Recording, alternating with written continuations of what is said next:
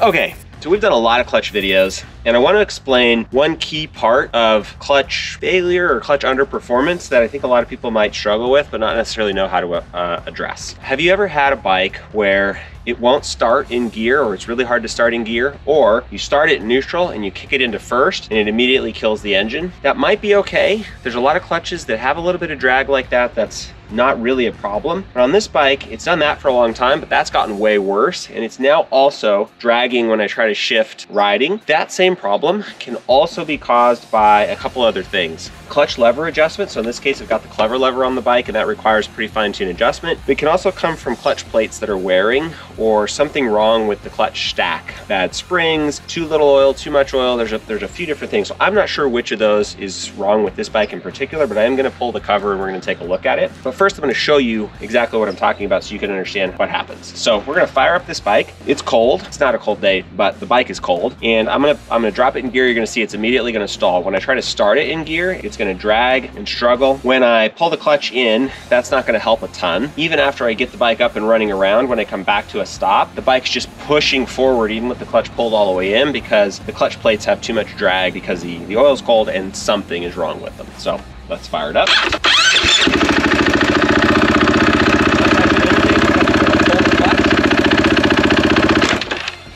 See, lots of drag on the clutch even with the lever pulled in all the way. Now I'm gonna pull the clutch lever in all the way, and I'm gonna show you what happens when I start it. And I'm gonna hold the rear brake in this case so I don't shoot off down the path here.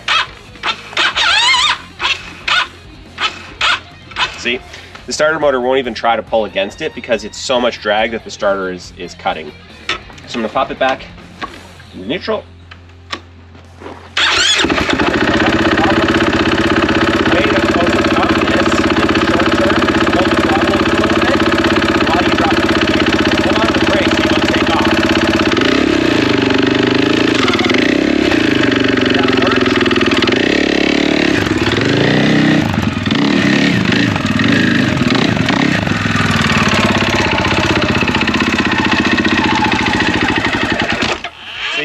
Clutch pulled in all the way, and the bike's just clutch is really dragging. Now, before you dig into the clutch stack itself, definitely make sure your levers are set okay and you don't have a problem with like the oil level or something like that. In this case, those things are okay. So we're gonna pull this bike into the shop. I'm gonna pull the Rekluse stack out, and we're gonna see what's going on and see if we can diagnose it.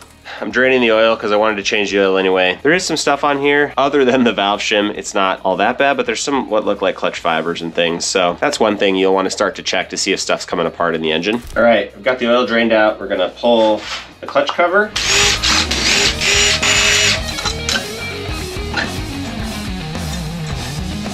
Don't immediately see anything wrong. So let's pull the Bellevue spring. Collar, and the Bellevue spring, pressure plate. You don't want to drop these pins in the engine. The bushings in these things actually make quite a bit of difference, and there should not be play like this. If you look in past these pins, you can actually see where they hit the bushings, and there's just a ton of play. So this stack's got to come out, and we're gonna walk through the clutch stack and see what's in it.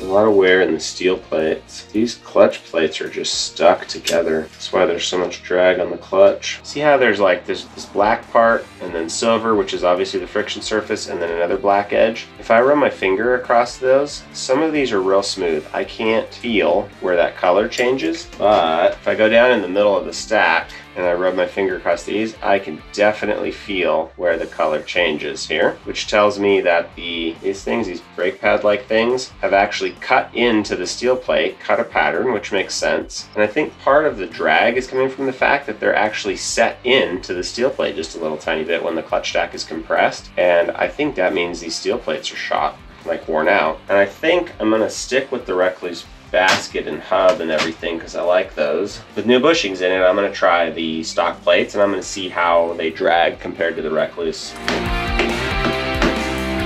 This push rod has a directionality to it. I don't know if all bikes do, but this one does. The end with the divot goes in, the rounded end comes out here. You can't use a traditional clutch basket wrench on these because they don't have the teeth that you would set against. So you gotta use one of these. You gotta do it really carefully.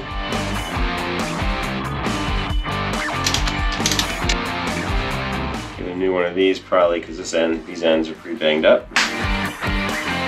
Inner surface is fine. Then we can drop this apart. Oh my god. These little rubber things are supposed to be connected in one piece like this one. And you can see that they are just shot. They're hard. They're mostly broken. So that's gonna have been slamming back and forth, which is not great. I want to see how these sidewalls are. A lot of times you can get wear in these castle sidewalls of the basket, and that can prevent the plate sliding in and out properly, and that can make the plate stick and either refuse to engage or refuse to disengage as they get really bad. These are fine, like just need new rubbers and some new plates. These Rekluse plates are worn, which makes sense. I've had it in here for a little while and I'm really pretty aggressive with my clutches. Be right back. I'm gonna put the dampers on, rebuild the whole clutch stack with the original OEM clutch plates, but all the Rekluse basket, hub, etc. pressure plate parts. So let's dive in. We can toss the old lock ring. These are the new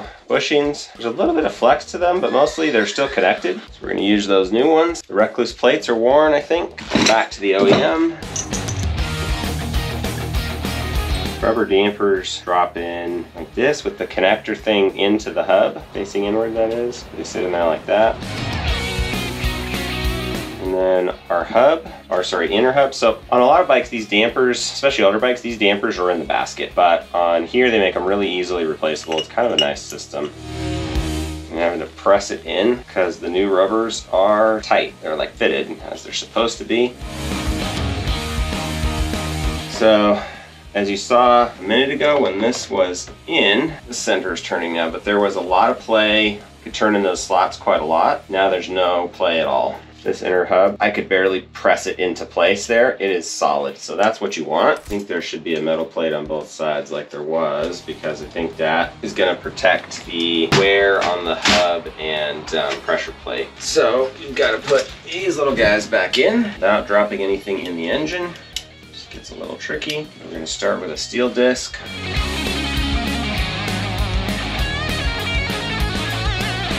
There are two places that you can put the fiber discs, but one has got like a U-shaped bottom to it and the plates won't be able to go all the way in. If you get any of the fiber discs in that one, as you're building the whole stack, the whole thing's not gonna work. So you gotta make sure they're all in the right channel.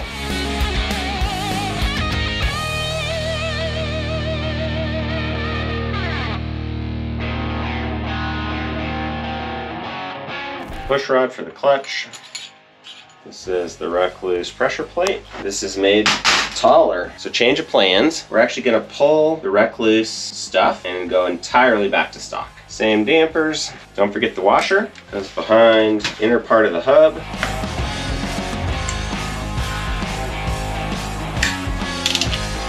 The clutch hub nut is tightened to 50 foot-pounds. And then we gotta bend these tabs back. The trick I found for bending these is to grab them with pliers so you're not knocking or pressing on any of this stuff unnecessarily. Okay, basket, separating washer, main part of the inner hub, inner part of the inner hub with rubber dampers, washer, locking washer, nut, push rod for the clutch, then rollers, then clutch plates.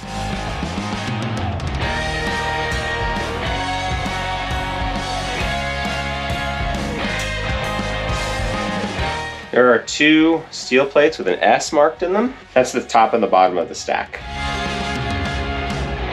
Pressure plate, Bellevue spring. This is to protect the surface where the Bellevue washer flexes. Yeah, it's like that. And then we've got this adjustable washer, 1, 2, and 3. I think I was on 2, so we're gonna try that again. It's in the center like that. And we've got 1,000 little screws. These have a torque, not very high. Don't over torque them. And then there's this big O-ring, goes here. Stock clutch cover. These also have a really low torque. Don't over torque them either. That's everything. Just gotta fill some oil in it.